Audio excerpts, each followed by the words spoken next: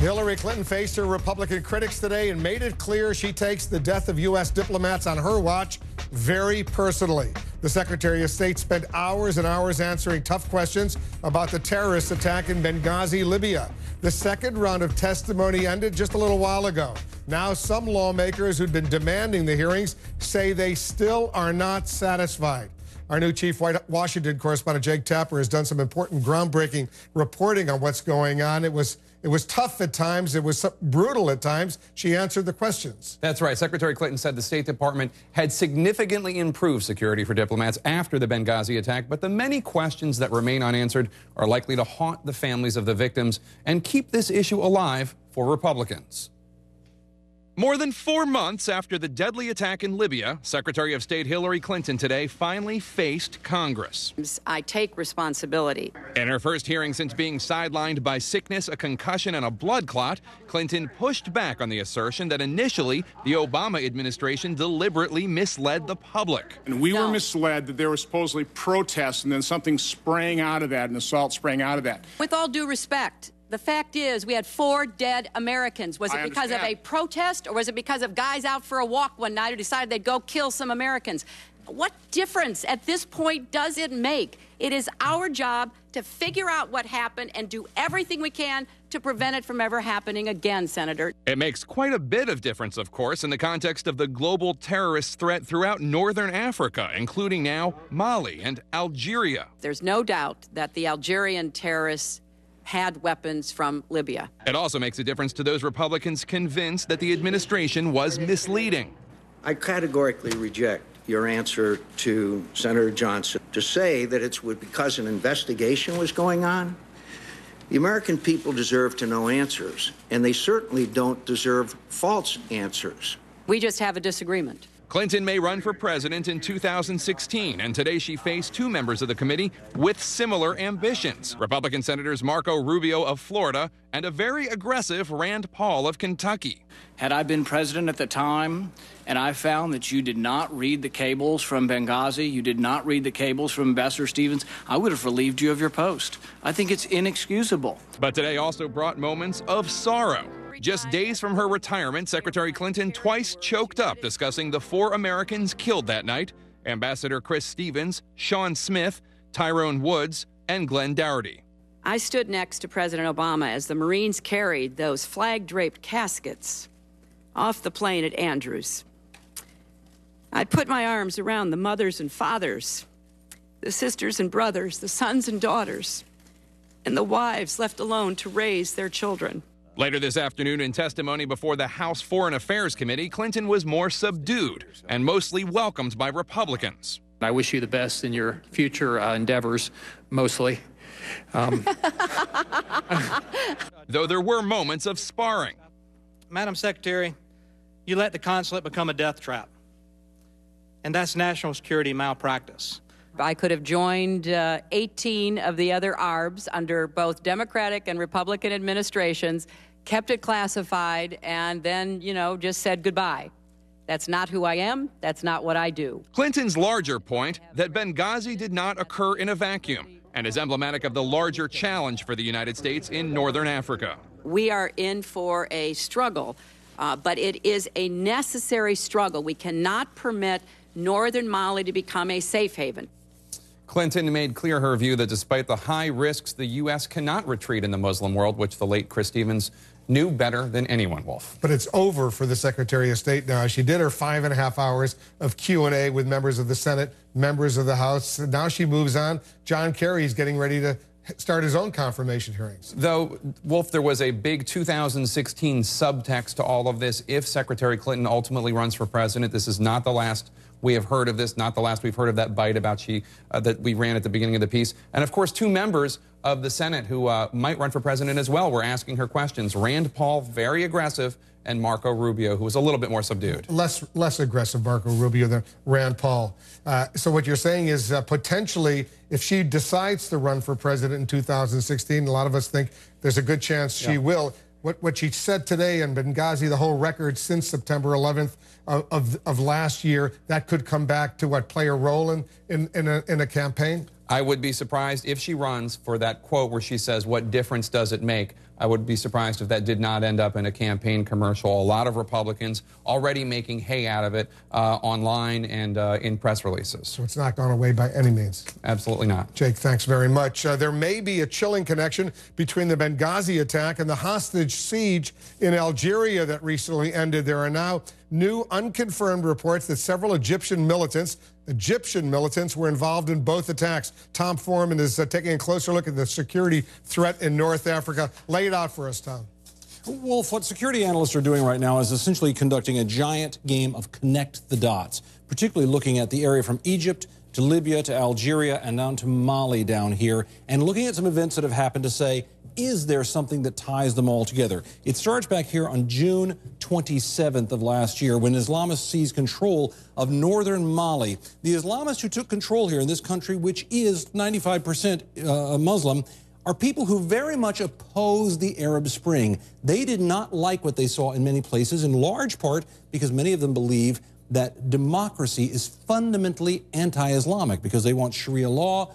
Democracy doesn't necessarily support that. Let's go to September 11th. That's when the attack came on Benghazi. And when the attack on Benghazi came, there was a different response from the folks in this area down here. What they saw at that time was that there was an attack waged in Libya.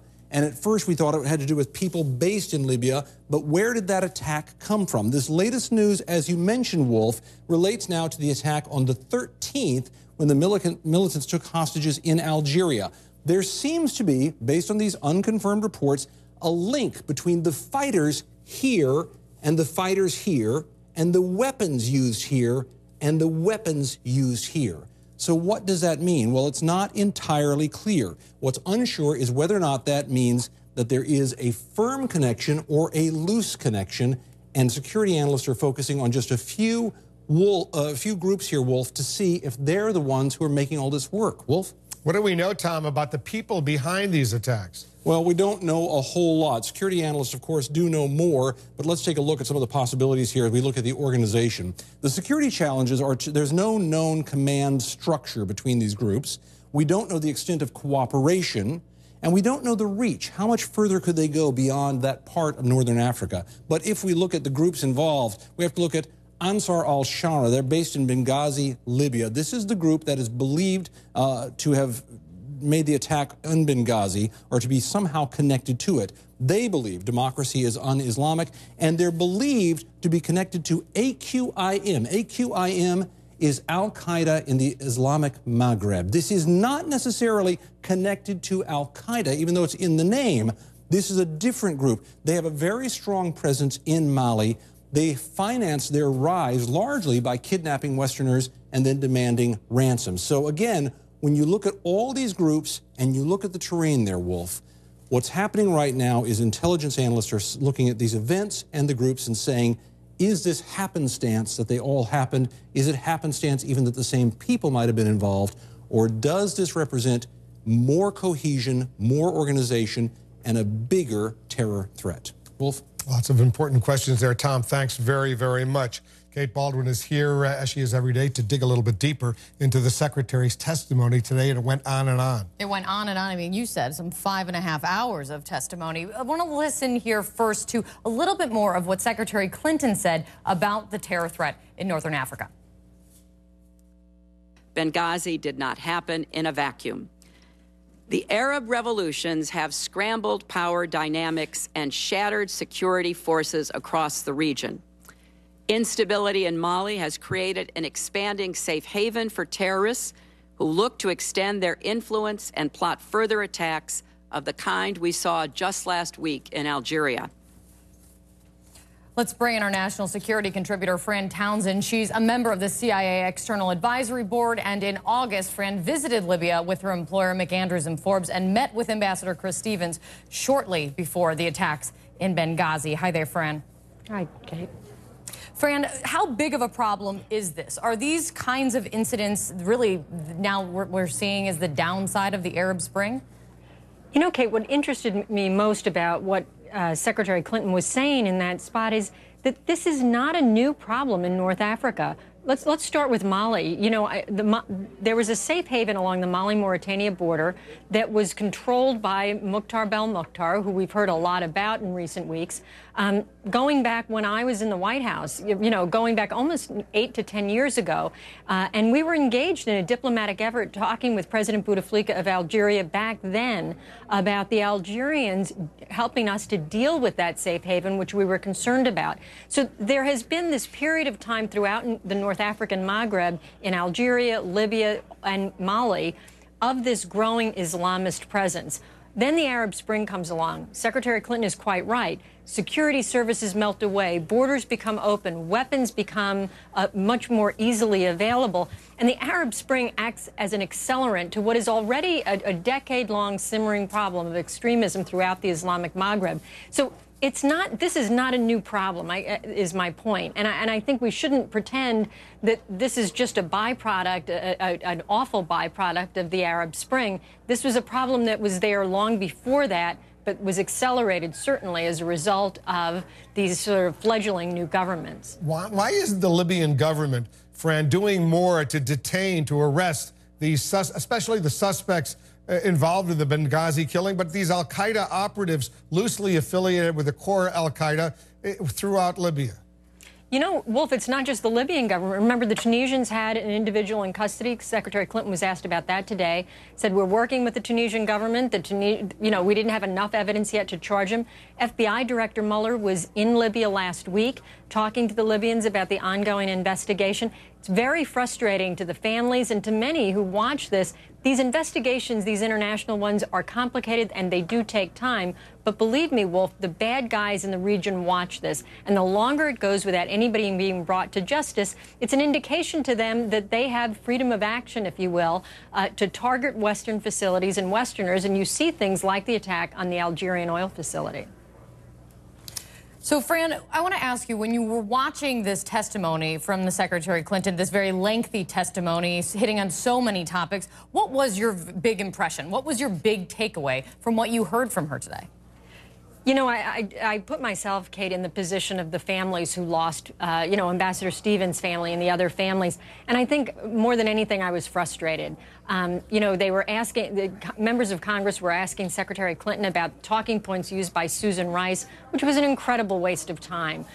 They often didn't seem terribly well prepared. And then when they did ask really good questions, she referred them back to this classified Accountability Review Board report, which, of course, can't be spoken about in public.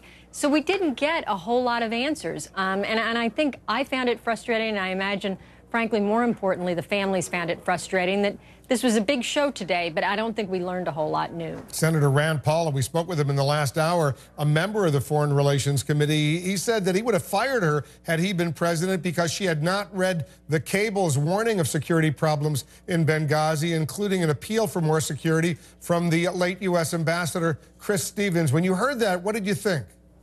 You know, it was, look, Wolf, you know, she's the Secretary of State. She's logged probably more miles than any prior Secretary of State. She has a big staff. What I didn't understand, though, is we didn't hear anything about where was the Intelligence and Research Bureau of the State Department who looks at these sorts of issues? Where was diplomatic security and where was the Undersecretary for Management and the Deputy Secretary? Where were all those people who are in between the Secretary of State and the sort of line people who have now been moved out of their positions? And why haven't they been held accountable? Did they know about this? We really don't understand where inside the bureaucracy of the State Department that the buck stopped. And if Secretary Clinton rightly says she wants to take responsibility, but with responsibility ought to come accountability, and we didn't see much of that today. Fran Townsend, thanks very much. Thanks, Wolf. And coming up, we're going to speak live with Greg Doherty, the brother of Glenn Doherty. He died. He was killed in that Benghazi attack. We'll get the brother's reaction to what Hillary Clinton said today in about 15 minutes.